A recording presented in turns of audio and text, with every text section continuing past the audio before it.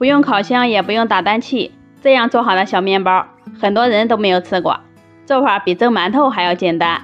先在盆中打入3个鸡蛋，加入50克白糖、1包奶高糖酵母粉、20毫升食用油、60毫升的温水，用筷子搅拌均匀，让白糖融化，所有的食材混合在一起，然后加入约370克的面粉，充分的搅成面絮状，再下手揉成面团，多揉上一会儿，最后像这样光滑的面团，盖上保鲜膜，醒花到2倍大。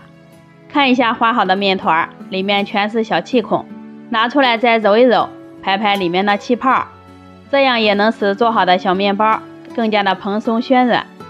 擀成一张厚厚的圆面饼，厚度约1厘米即可。再用合适的工具把它压成一个个的小圆饼。